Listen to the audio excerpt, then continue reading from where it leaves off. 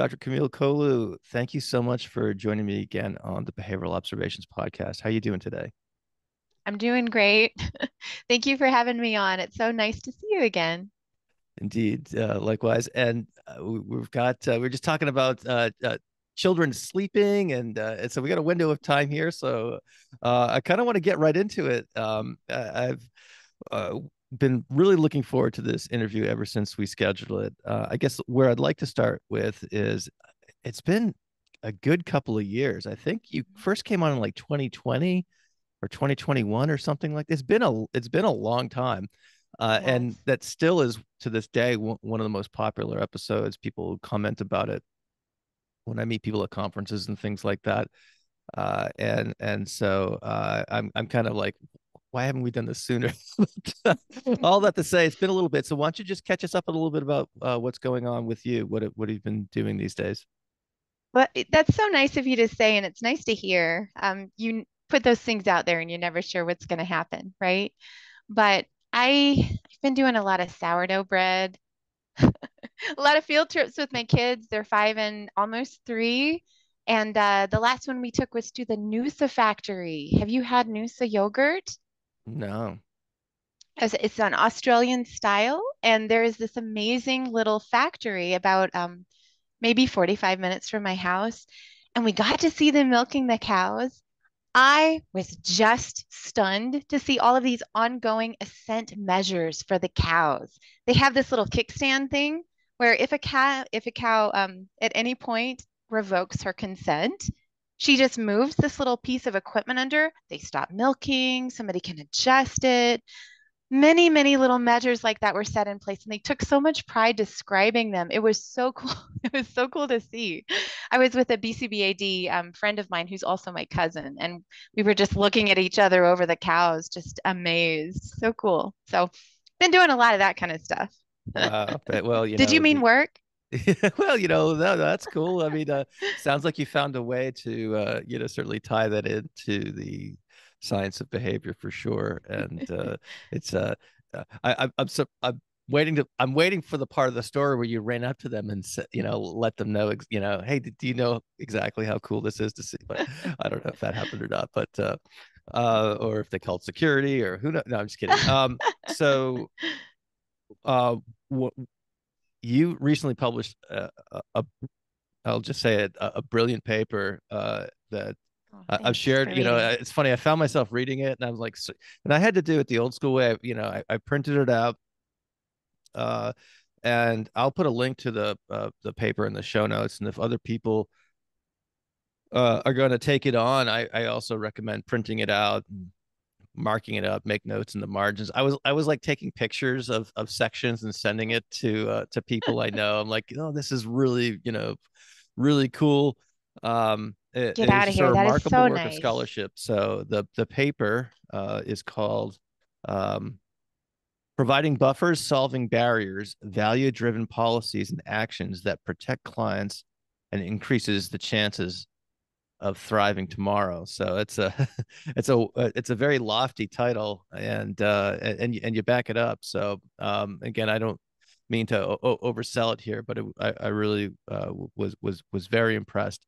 Um, and so what I guess my first question is we'll get into the content of the paper, and I really love this concept of buffers. But I guess my first question about the paper itself is, what was the you know, I guess the most plain way I can state it is was why did you write it? What Mhm. was the missing piece in the literature that you felt this really large undertaking of scholarship uh, was necessary to fill? Well, you know what? I should have thought about your first question a little bit more out loud because it had a lot to do with that. So, in the years since I've been on your podcast the first time, Matt, I had another baby, and I was actually, this is what led to the paper, is I was struggling.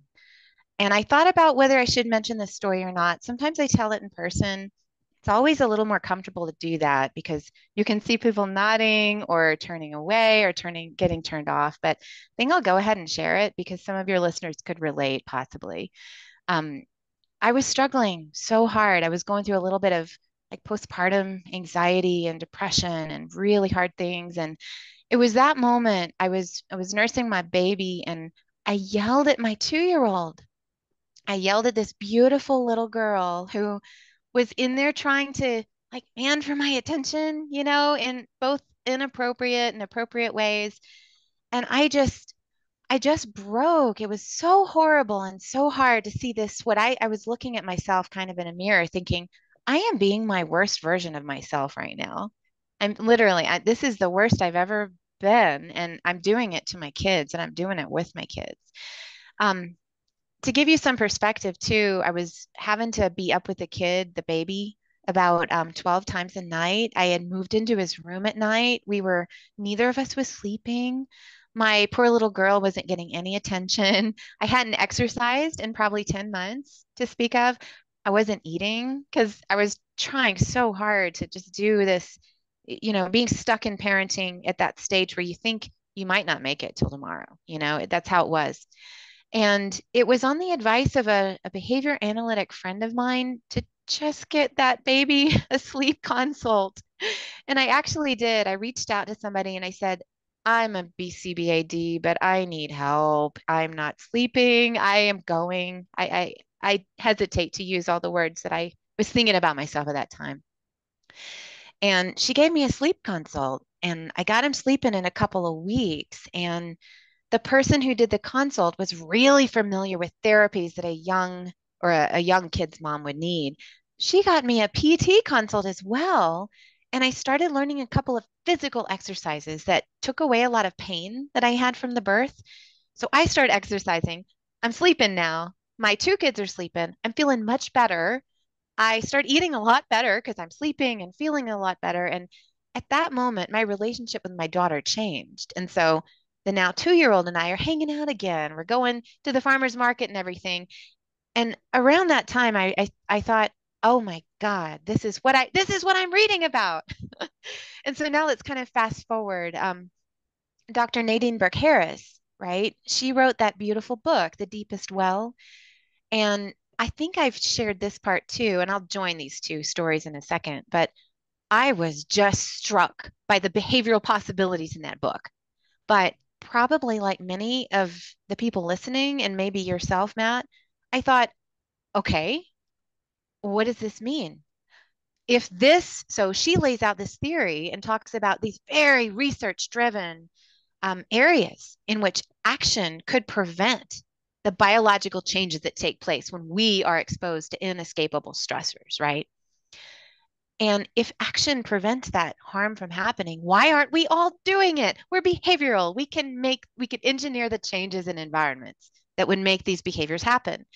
And so I just decided to do that for myself. And I walked through all the buffers. I put them all back in my own life. My life turned around. I'm feeling great, living my best life. And it's just so striking that all those possibilities are in one human being. Your worst version of yourself, your best version of yourself. And you can do that with someone else in their relationship and align their actions with their values. Because really, I think that's what it's all about. I knew what my values were, but I had such a hard time when I was under all that stress living out actions that were consistent with that. And it really bothered me. And once I started seeing these concrete changes take place, I thought, okay, somehow I've got to get this story out to the masses. I need to start with my own people, right? Behavior analysts are the people who listen right now. Some parents do, but I really wanted to figure out a way that would address what matters to us as behavior analysts and would address the key problems that they saw with a theory. There are some major barriers to us using this buffers idea. And so that's what I tried to do in the article is just address that stuff systematically, give us a starting point to see if we take this leap and apply Dr. Burke Harris's work, where might we go? I see. I am grateful that you did share that story, as personal as it might be, as difficult as it might be, because I can guarantee that there are people who are, who will listen to this who will certainly relate. Obviously, I can't relate as a mom can, but certainly as a father of three kids, Any parent has their moments where they, aren't, let's just put it to use your framing, aren't the best version of themselves. I like that. Yes. I'll keep that in mind next time I have to apologize to one of my kids. I'm sorry, I wasn't the best version of myself.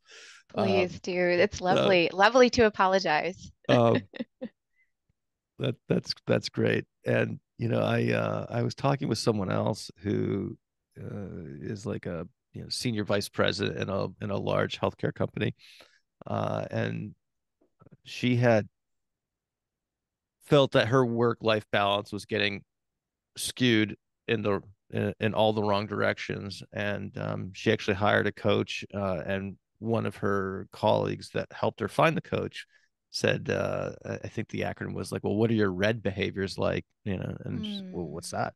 Rest, exercise, diet. So at least it gets at some of those things. Certainly Mhm. there's more to that, as you talk about in the paper. So uh, um, let's get to that. So I want to know what a buffer is, and I also and we can kind of walk through those. Um, but again, I mentioned this a moment ago, and I think it bears repeating the um, level of detail that you went into in terms of laying out this whole idea. Uh, it looked like the level of depth that you would see in like a graduate major area paper or something like that. Did it feel like that? Did it have those grad school vibes, I suppose, when you were writing it? Because the one of the things that I kept doing, it took me a long time to get through the paper, not because of anything having to do with my reading fluency or anything like that, but I kept coming across a reference and like, oh, that's interesting. Next thing you know, I'm flipping all the way back to the end. I'm Mhm. like, okay, well, who said that? And where was, and then I'll go back and I'll read and like, oh, some other interesting finding that, oh, well, and the paper is, replete with all sorts of really, really interesting references. So at a certain point, I had to kind of let it go. It's like, okay, stop doing that because you'll never get through the paper. But it just seemed incredibly well sourced. And so I'm just curious what the experience was like pulling all those sources together from all these disparate areas of science too. There's things, of course, from the behavior analytic I guess canon, if you will, and then certainly there's things from neuroscience and everything else in between. So um, can you talk before we get to the buffers itself? I'd like to hear a little bit about how you marshaled all these resources. What was that process like? Mhm. Yeah, and thank you for appreciating that piece of it. I do really appreciate your saying so. I think it's really important to make this kind of concept accessible to behavior analysis, right? And I think Dr. Nadine Burke-Harris and the people who've been working on this for a long time, like, the people doing the Kaiser studies on ACEs in the 1990s, those kinds of things, right? Those are not new. It's not really new information, but you can see that in our field, there is this hunger, especially among maybe people who are newer to the field. They're excited and attracted to the potential that we have. But you can see this hunger to be preventive, and yet this sort of dearth of resources to direct them to. I love this prevention paper. My advisor, Dr. Shala Eli Rosales, wrote a few years ago, the Big Four, how to be preventive by addressing functions before you need to address the function with a behavior of interest, right? Mhm. But I wanted to take that idea of how do we be preventive, and I thought there is no way to tell the story with if we skip this important story about where it came from. This whole idea that there are adverse experiences that everybody faces, and that when you face those things, bad things happen biologically. And it's very consistent with the neuroscience research I had been seeing in the field, the pathways that underlie that idea of learned helplessness or depression. So that needed to be described for a behavior analytic audience, I felt, right before saying, and this is something you can do about it. So kind of started by mapping out the different perspectives that we care about, behavior analysts and our clients, documenting how those relate to buffers. For instance, you kind of see how it starts. We all care about human rights. Nearly every buffer taps into a worldwide health priority right now. And so I put a little bit of that in there. Second, we care about health, client and caregiver health, and each buffer is an area that potentially targets that health in a preventive way. Third, we all care about ethics. We have to. And I've done a lot of personal and clinical work connecting ethics to documenting risks our clients face. And as you do that, you just see this big need to prevent harm, but in a concrete way. And I felt like this story could be told in a way that does connect the science of the brain to the biology of how behavior changes the brain and how that could prevent some of the harm that we're exposed to. And then you think about challenging behavior and all the ways that behavior analysts have already looked at these buffers. And so this one kind of, the reason that I expanded so much on that area, for every single area of a buffer, I try to go through in the paper and document and describe what are the existing contributions of behavior analysts to this topic. And one reason I did that, Matt, is the question I get a lot from people who are interested in this stuff. They say, okay, this sounds really nice, but it's not in my scope of competence, right? It's not in my scope of practice. And I just wanted them to kind of remind themselves, yes, it is. Yes, we have been targeting relationship issues for 40 years. We have great wealth of literature on eating. For almost every buffer, there is a behavior analytics specialty you can work on in graduate school, or maybe apprentice yourself to a wonderful person who studies that and does that almost for a living. And so I have to credit my editor on that paper, Dr. John Guercio, who suggested that I group that into chunks and really talk about that behavioral literature a little bit more. And I hadn't encountered a lot of his work before, and I was so excited to kind of look up some of the neat stuff he's done because he worked on stimulus avoidance assessments before and how that relates to relaxation training. And I just think that's such a big missing area. um, we address preferences all the time, but we very rarely look systematically at what's wrong in someone's history that contributed to why they're not able to relax or whatever. So I was really grateful to him for showing me some of that stuff. And once he made the suggestion editorially, the rest of the paper kind of came together. I scaled back on some of the other stuff I had put in there and just decided to focus on these buffers as a package, and then what it would take policy wise, what I have seen companies do when they actually were able to get this in the behavior plan, work on it with caregivers, start building that community connection. Um, so those were the things that I kind of bulleted out as I was thinking, what is this paper going to look like? And am I going to have to make 4 papers to just address it? Ultimately, maybe the answer is I should have, but I decided to put it all together. So if somebody wants to read this, they can. And it's in a policy issue of behavior analysis in practice. So I felt like you had to go there with policy and tie it all together.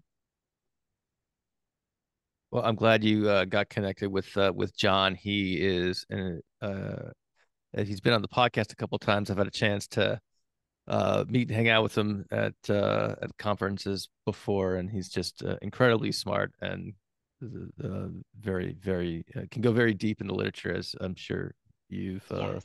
you've come to learn. So let's, there's probably people in the audience like, all right, that's great, just get to the buffers, I want to learn. So what are these buffers, and if you can give us maybe a thumbnail sketch of each one as you go through them. Okay. Yeah. You know what? I'll start with exercise because John actually turned me on to this wonderful book called Spark, which really connects the science of exercise and how it changes the brain, right? So I've been kind of collecting these ideas for a while, and I love making lists of all the neat books and resources that the layperson could just find and amass to understand these buffers. Um, but basically, kind of as Dr. Nadine Brooke Harris put it, a buffer is an area in which if we used focused behavioral action in that area contributes, as it's shown in the medical literature, okay? It contributes to preventing some of the biological harms that are caused by unavoidable, unpredictable stressors and aversive stimuli. And so she describes these 6 different areas. I'm going to say them not exactly in an acronym, but I'll do it in sort of a sing-songy way because I find this helps listeners to remember them. Relationship, nutrition, exercise, sleep, mental health, and stress relief. Relationship, nutrition, exercise, sleep, mental health, and stress relief. And so all of these areas are places that we might target in the behavior plan if something is going wrong, but they're not always addressed preventively as a group. And these are areas in which if you use specific actions, so for example, you've got a kid who's using a lot of unsafe behaviors, and you don't look at these areas until there's a problem with one of them, you often find that, oh, okay, maybe I should have preventatively looked to see, was he eating healthfully? Was he sleeping at night? Was he getting any physical activity?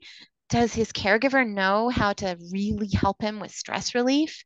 How's his mental health? Right. And so if you look at all those things preventively, we do a lot of wonderful work in terms of preventing a lot of those downstream biological harms. Now, we haven't mentioned this yet, but the evidence shows that those biological harms are dose dependent.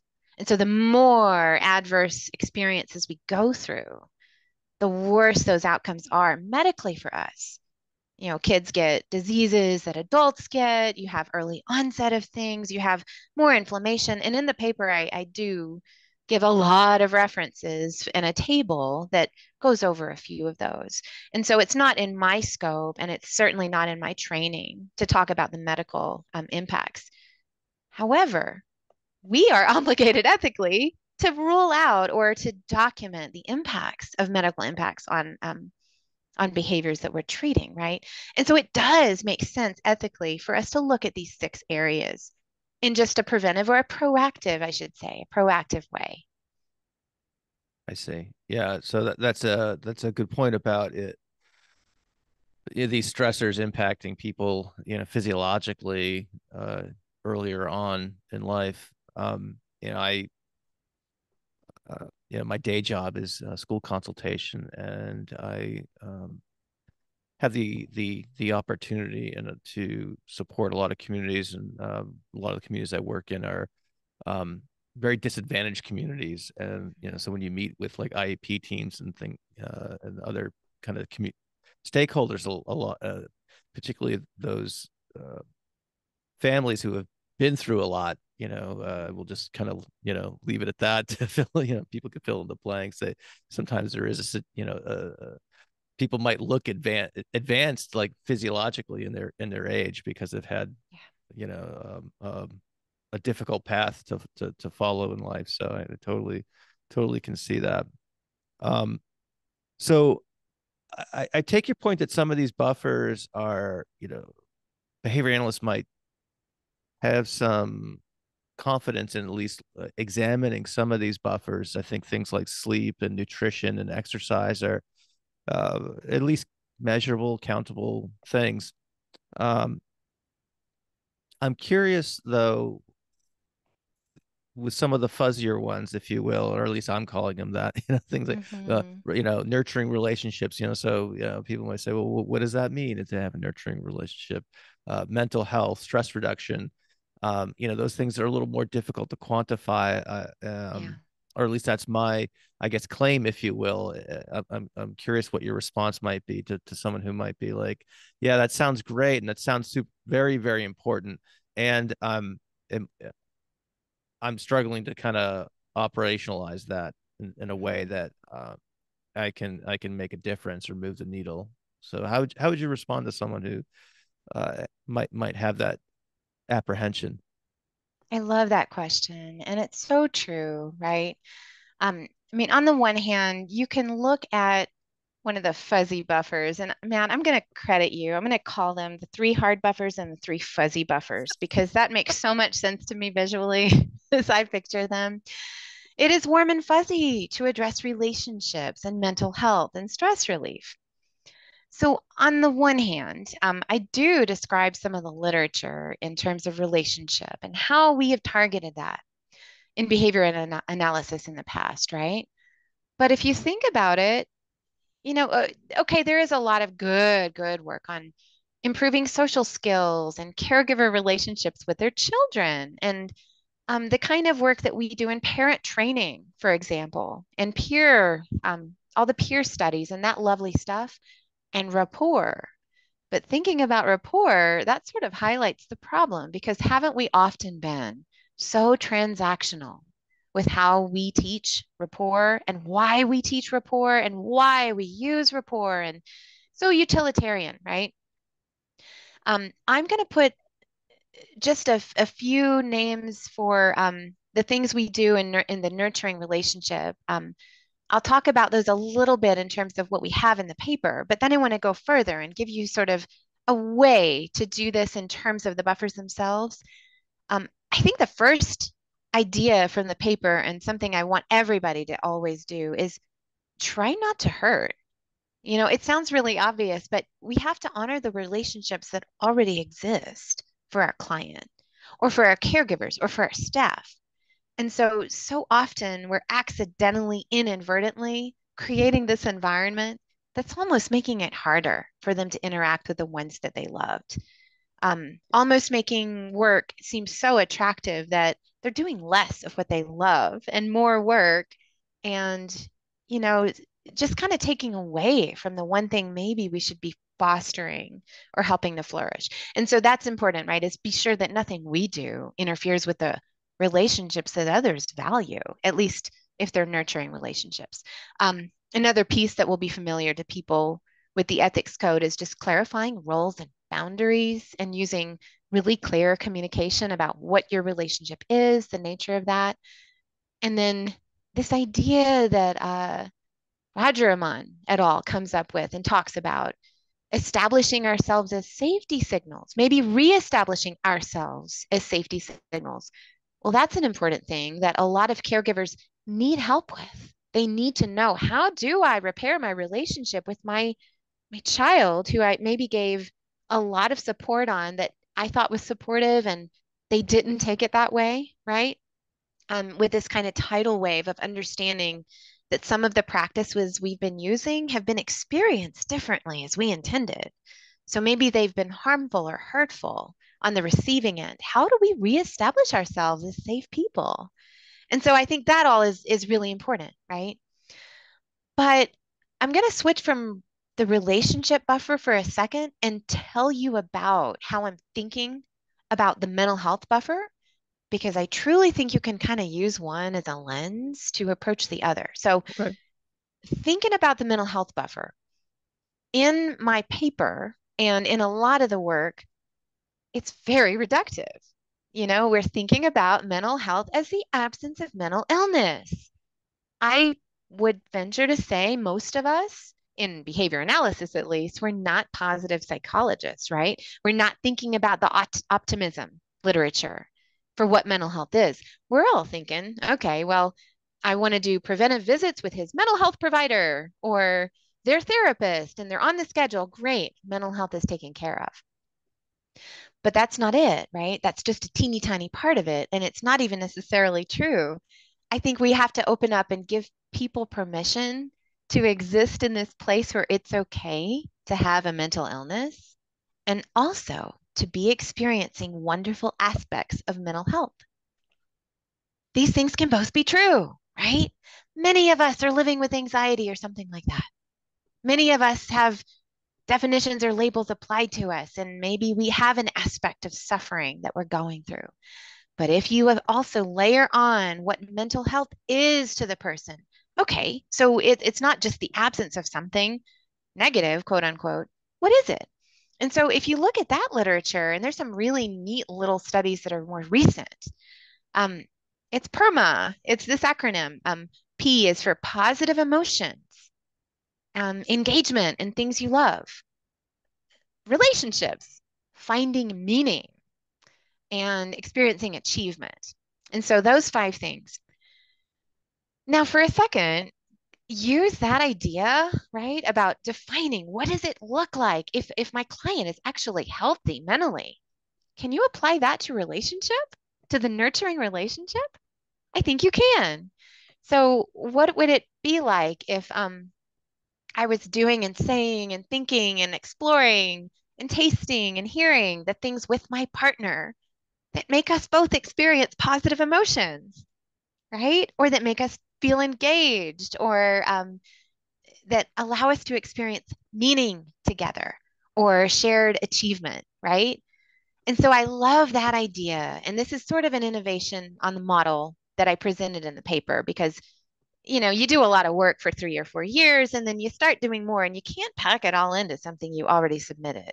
So this is sort of where it's going now, right? Is huge expansion in the mental health buffer and the stress relief buffer.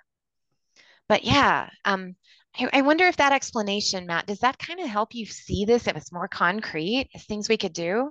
It does. I guess I have a couple thoughts. One Yeah. is I like the notion of helping people expand their repertoires to find more enjoyable things to do in their lives. Certainly, and I also like the idea of um, yeah, I don't know if this is an apt metaphor, but if the whatever aspect of the suffering that those examples that you described if we were to somehow measure that and it's part of the pie chart of one's life, it sounds like the goal then is to expand the pie. We might not reduce the size of the slice that is the suffering, but Oh, nice. rather increase the size of the pie so proportionally the suffering is less representative of the whole. But um Mm. yeah, that's really interesting, and certainly teaching new repertoires is within the purview of analysis, I hope. So that's this is very aspirational, I suppose, and I think that's one of the things that is uh makes this such an interesting concept to wrestle with. Mm. um so just from a philosophical standpoint, this is I it's certainly a new perspective for me. Um I want to come back. You mentioned it really briefly. The whole notion of learned helplessness. You devoted I think a good couple of paragraphs to that topic. Um, what I'd like to do, if you don't mind, if you give people a reminder of obviously there's been like 50 years of research on it, certainly. So uh, I was going to say, can you give a brief description of it, of something that's been studied for decades and decades? But if you can give kind of like a thumbnail sketch of learned helplessness, excuse me, and then tell us why you felt that was important to include in the paper. Yeah, yeah, absolutely. And I don't mind that it's aspirational. I realize that is a problem. It means this is not something that's, on the one hand, it's not something that's easily downloaded and regurgitated and, done with everybody.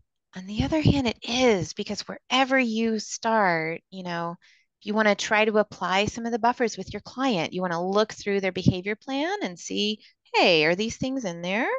Are we addressing them preventively? That's doable for everybody, right?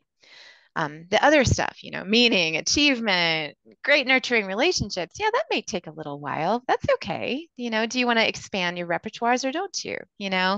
Expand boundaries of competence, right? So, yes, it is expansive and it's going to require a little bit of work.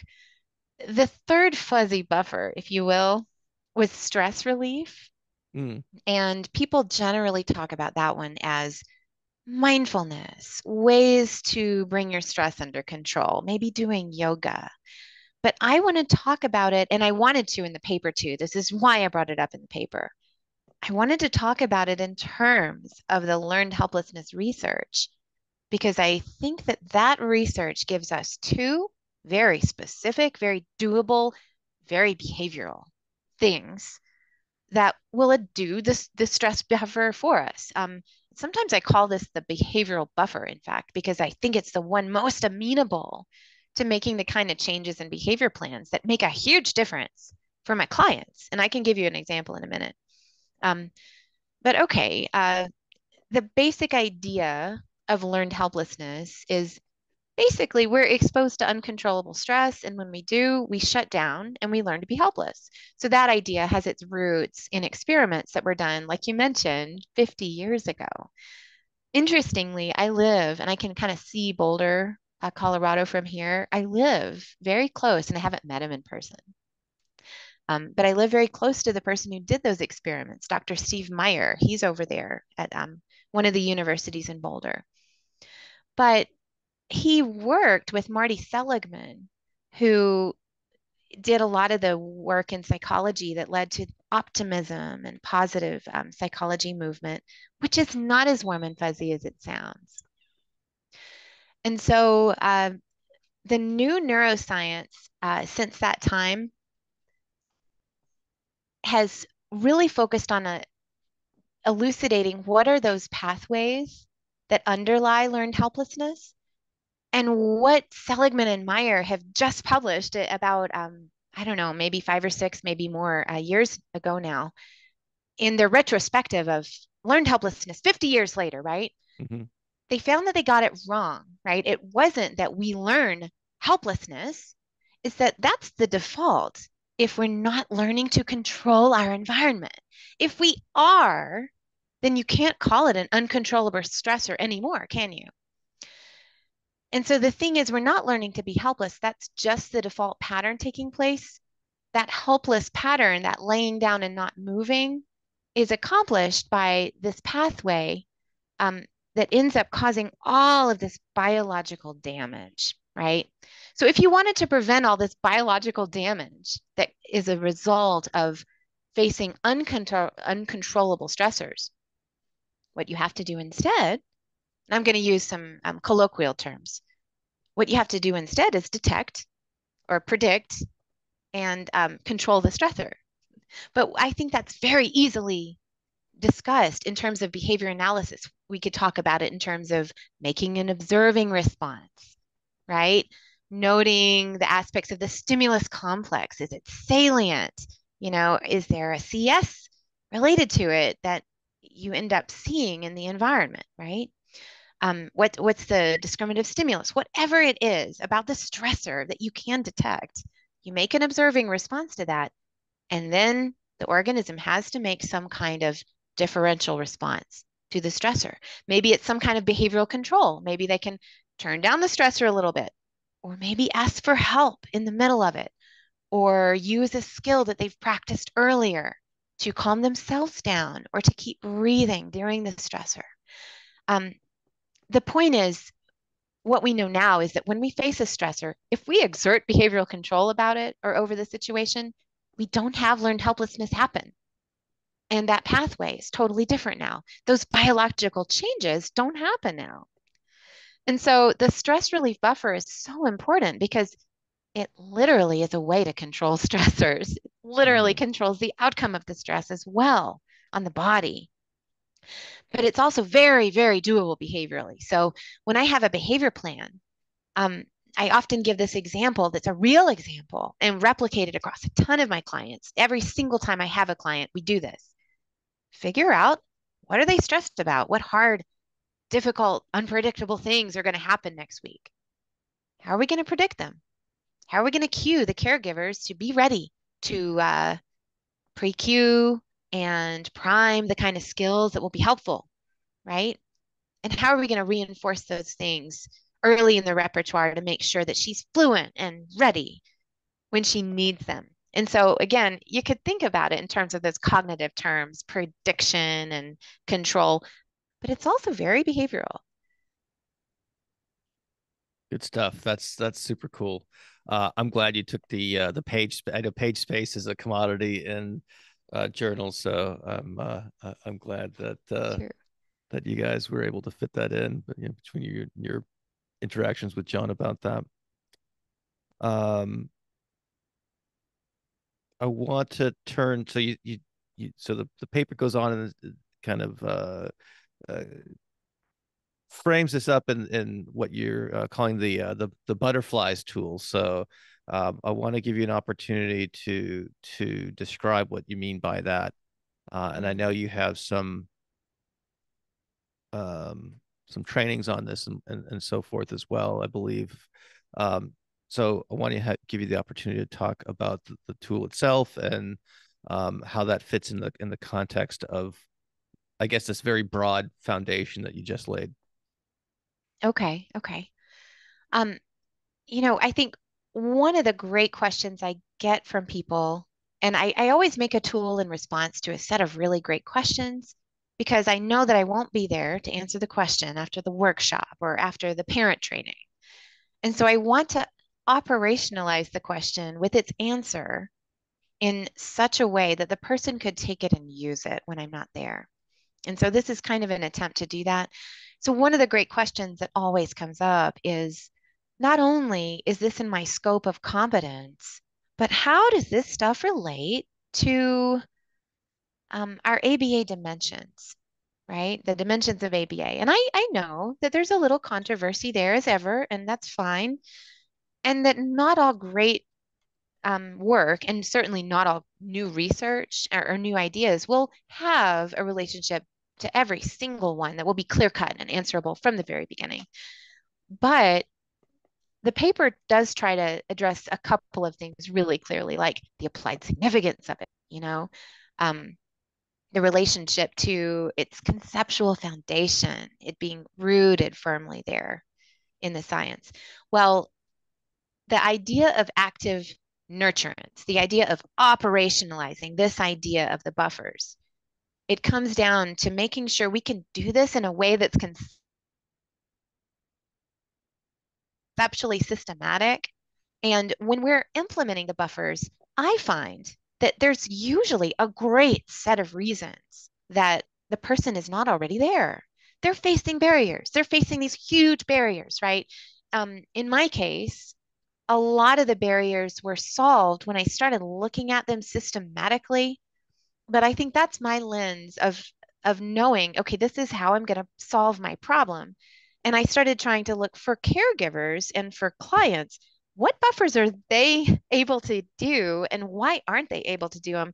When I did that, I kind of got these groups of different barriers. Like, wow, they have all the resources they need, but they have no social support, or they have no money to do these kinds of things. They can't take a bus to get to that part of town where the wonderful nurturing healthy food is available for them to pick up for free.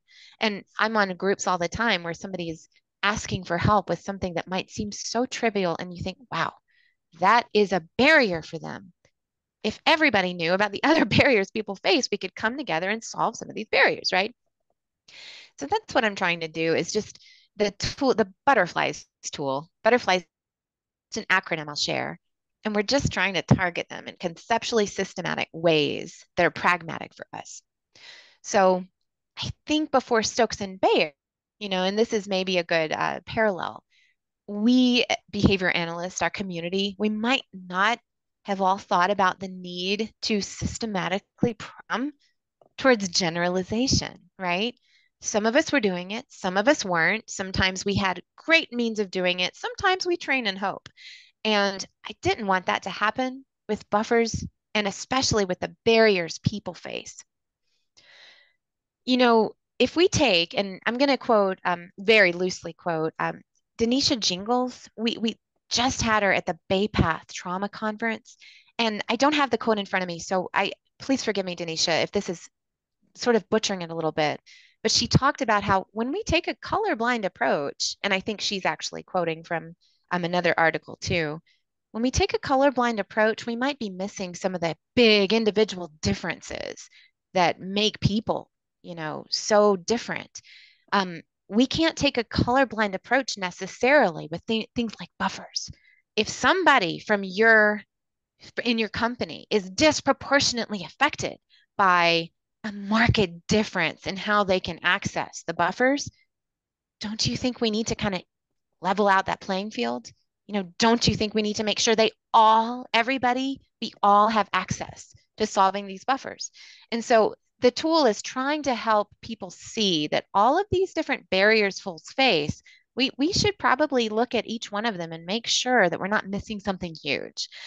So butterflies It stands for looking at the person's behavior plan to see if there's intersections there. Are there triggers and difficulties? That's what the T stands for. Does the person have the intact repertoires and relationship issues they need? Are there issues with their fluency and their behavior stream?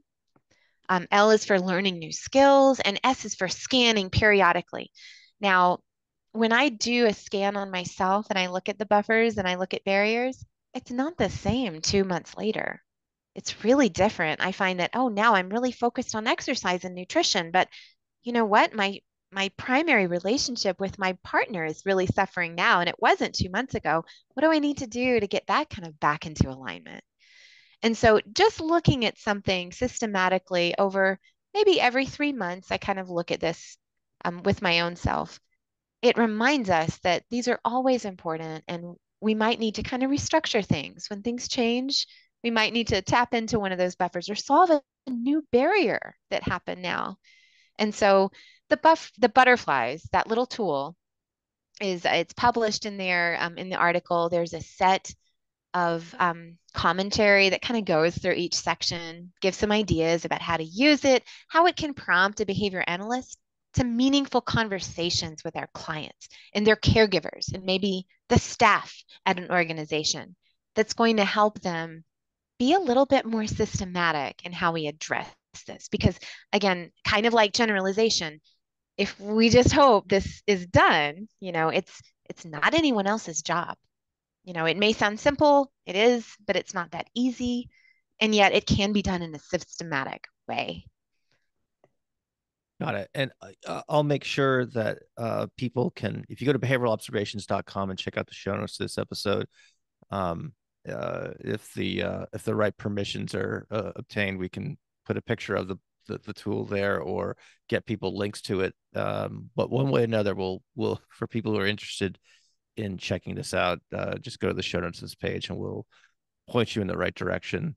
And we want to give you the visual to go along with that description. So, Sure. And it's um, open access, the whole oh, it is. article. Okay. All right. Then I'll Yeah, take a screenshot of it and I'll put it in the show notes of the page and link the original source. So that's fantastic. And that's cool. great that is that was made open access. So, um, I want to switch gears real quick and talk about another piece that you drew my attention to, your recent article in Operants.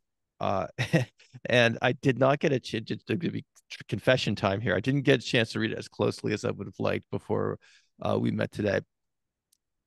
But I have to say, I was struck by a couple of quotes here. And I'd like to get your reactions to the reactions to your own writing, I guess, or at least some some of the nuance that went or some of the thinking that went behind why you chose to phrase things this way. Because I just thought these quotes were just fantastic. So, in one section of the paper, you write, offering choices might be a staple in the repertoire of a behavior technician excited to incorporate choices for all clients. But for some clients, experiencing a vocal choice from an RBT might constitute a surrogate condition motivating operation, in the presence of which rapid onset of escape behavior is highly likely. Choices can be employed strategically to reduce behavior labeled as quote unquote challenging, yet could also be experienced as punishing or manipulative. When I read that, I was just like, whoa, that's deep. So if you can maybe elaborate on that, I'd love to hear your thinking behind how you, the idea behind this really remarkable quote. Sure. Oh, thank you so much. That's very kind.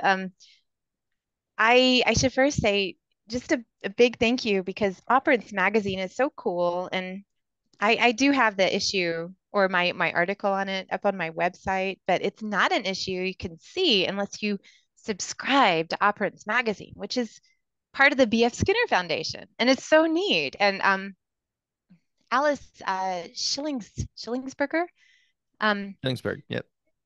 Schillingsberg, thank you. Yeah, she edited this issue on control and choice, and there are so many cool pieces in there. I mean, the author list is it's like it's so humbling to be on that same page with that table of contents. It really is.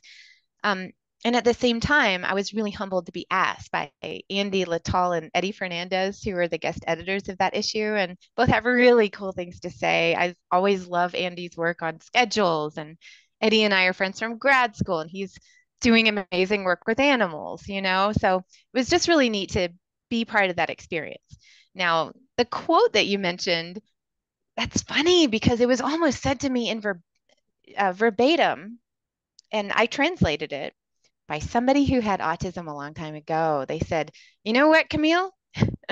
People just come up to me and offer me choices between things I don't like, and like that's supposed to make me want to like them."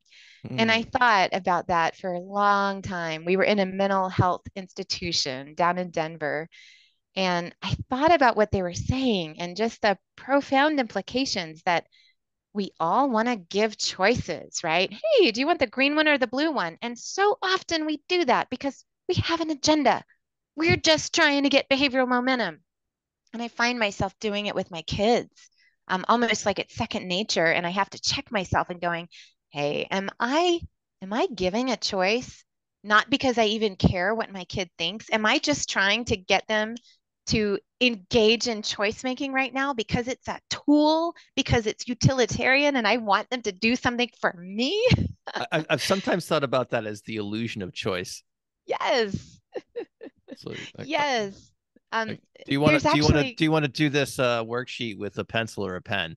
Like I really, right. like I I want the worksheet done though. That's the bottom line, Yes, like I have an agenda and I know behaviorally of several ways to manipulate you, honestly, to manipulate you into making a quote unquote choice that's going to be used to get you moving on the path I want. And truly, there are some great articles surrounding mine. Like Joe Lang has a good one. Ditu Rajamaran has one in there too about sort of these issues, right? Mm, But yeah, I think that's what it's all about is that you don't know the history that someone has with respect to the options. Sure, we know that, but you don't know the history they have with respect to the procedure of choice making, too. You know, the conditions under which they've been exposed to choices, or maybe not ever asked what they really think, just given choices between two options that aren't even appetitive to them. Or maybe one of the options has a history with respect to punishment, and you may never know why they don't choose that wonderful thing you think is amazing. So yeah, there's so many neat things that I got to explore and remember in that paper, and I kind of tried to do it from that parent perspective, and it was fun. yeah. And yeah, that and that it came from an interaction you had with someone who experienced that is makes it all the more salient here. And then another, and this I guess a segue into like the last couple of questions I have for you here, and maybe it's just because I'm going to be 50 in a few months. I find myself in these kind of old man yelling at clouds moments. But uh, you have this quote here that I when I read, like, she must be writing that just for me.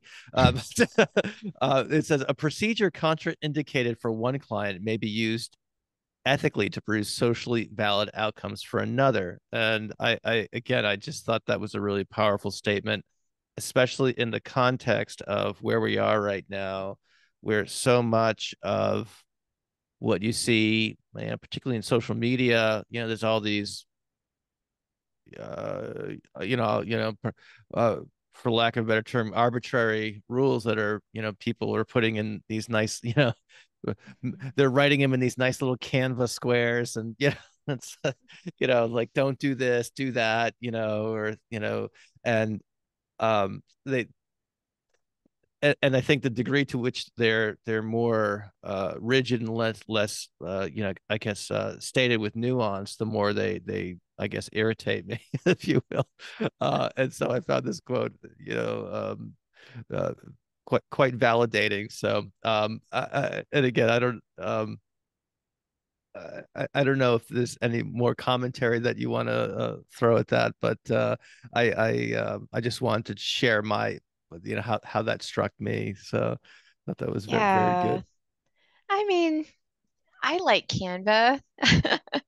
I just discovered it. I'm one of those really old to Instagram people who got on it to try to chat with people, try to connect with my audience and in a new way because I am so quote old in the field. I'm pushing 46 here and I got in trouble my first day or so on Instagram. Do you know this story?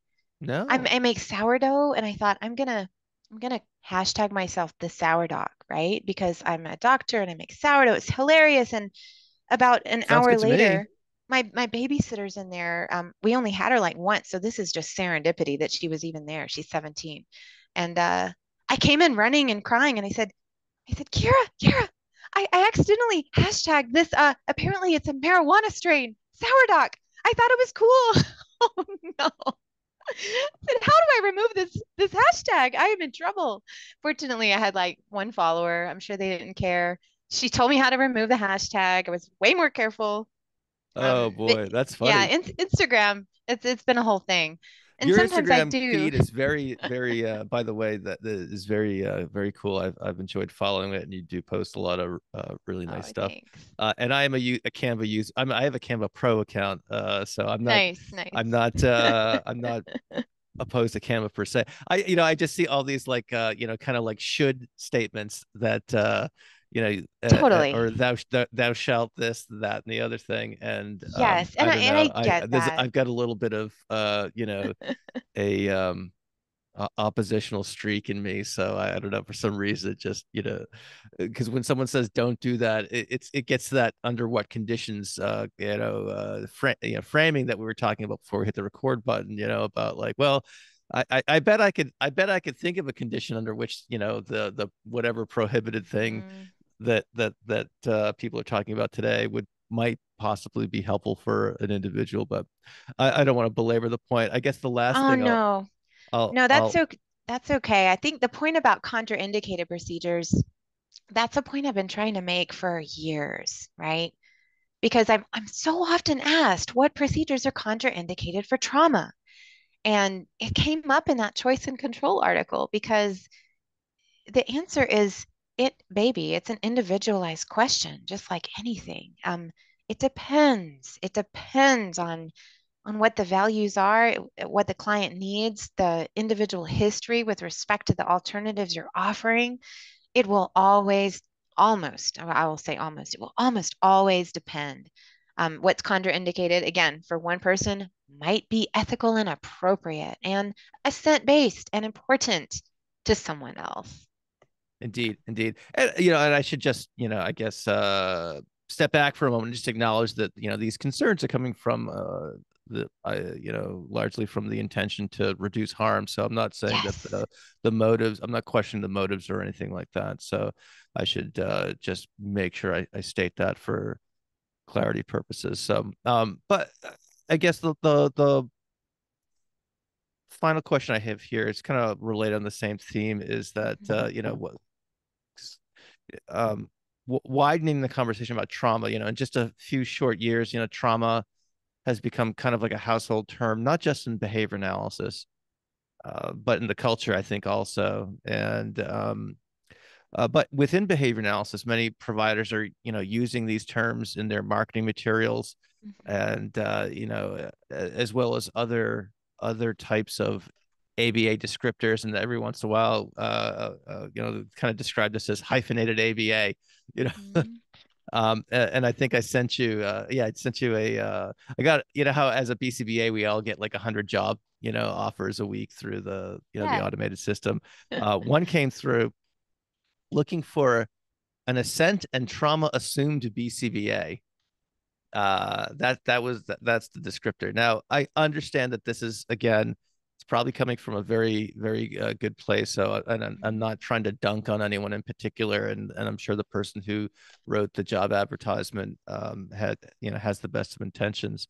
Um, but I just I sometimes worry about these sorts of um, the, I guess, a balkanization, if you will, of the field, or tribalism, if you will, and like, oh,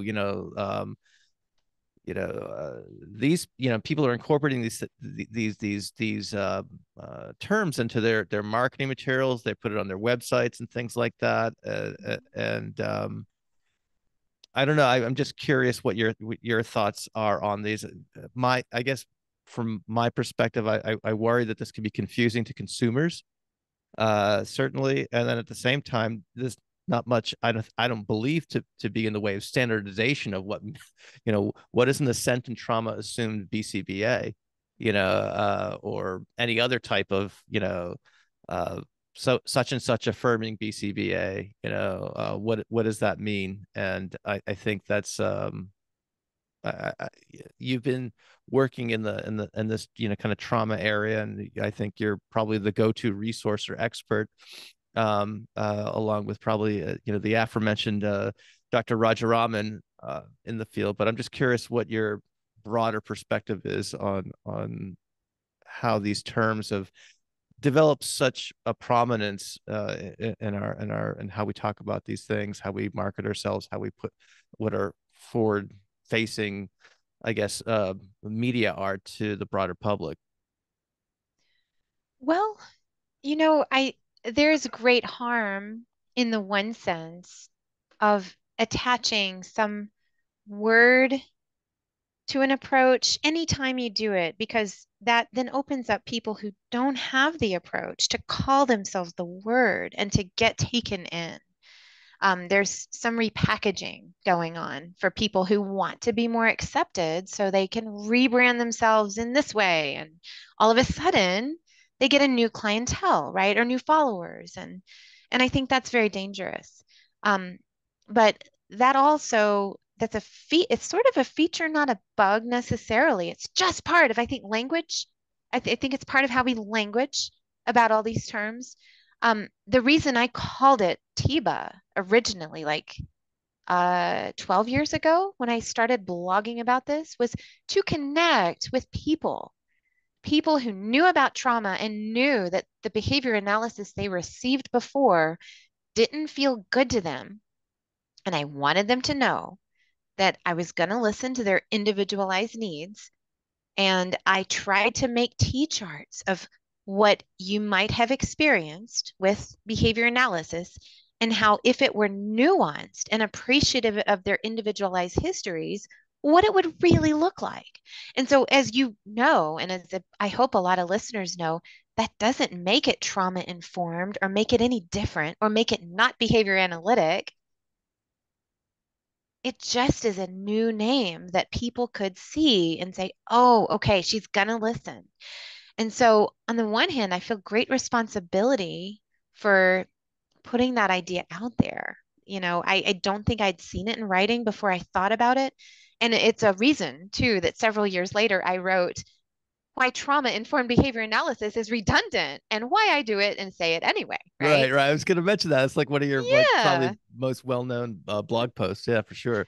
Could be. So I do think there's some harm, there's some good. It's always worth exploring what the practitioners really do and asking them questions. So, what would you do with this problem? How do you document behavioral histories in a learner? What tools do you use, and how do you differentiate your practices? That means so much more than what they call themselves.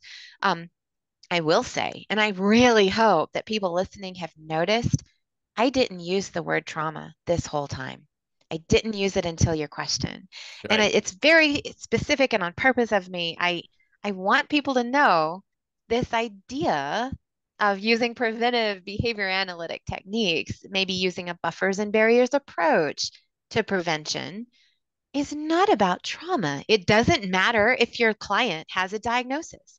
It doesn't matter if you can define trauma or not. It doesn't matter if you've been trained to diagnose trauma. It really doesn't matter. And that's because this whole approach is predicated not on trauma, right? Not on a diagnosis or anything like that, just on biology, just on this idea that when we're exposed to uncontrollable stressors, challenging things happen in our biology. These things are lifelong, they're dose respondent, and there's something we can do about it with the behavioral environments that we engineer every day. I think that's the podcast right there in a nutshell. Camille, if people want to learn more about you, your trainings, everything, where should they go? Well, um, as always, there's two pieces. There's cuspemergence.com, which is a blog. Now, I do have a resources tab on that blog, and you can get a lot of the articles that I've referenced today, tools, different ideas. But if you're interested in CEUs or training, that's the cuspemergenceuniversity.com.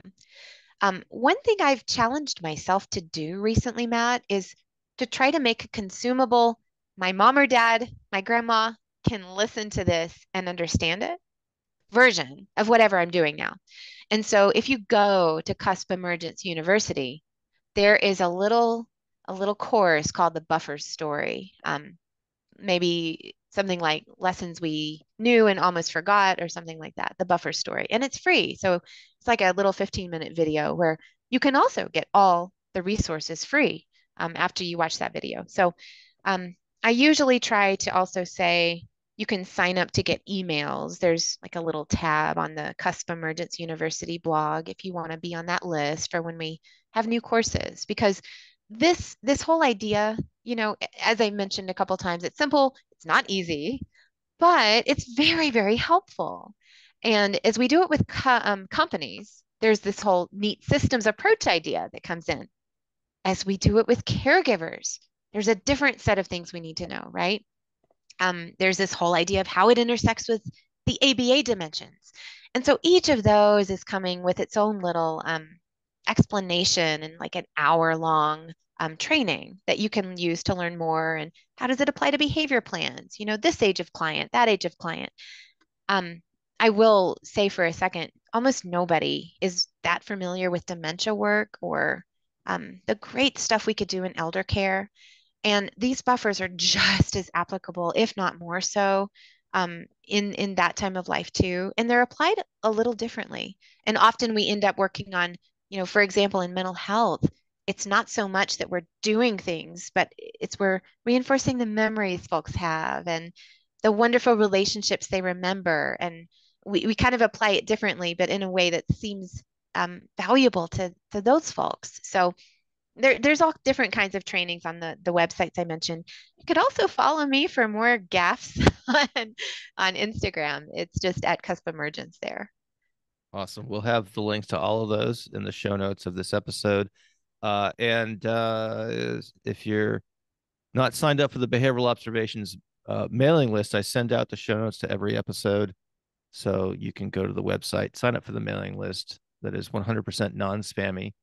Nice. And I send all the show notes to every episode out to all the subscribers. So you don't even have to go to the website. So and you can learn all about Cusp Emergence as while you're at it. So Camille, it's been great fun. I learned so much when you come on the show. Thanks for visiting with us again. Thank you so much for having me and valuing this information. I so appreciate you.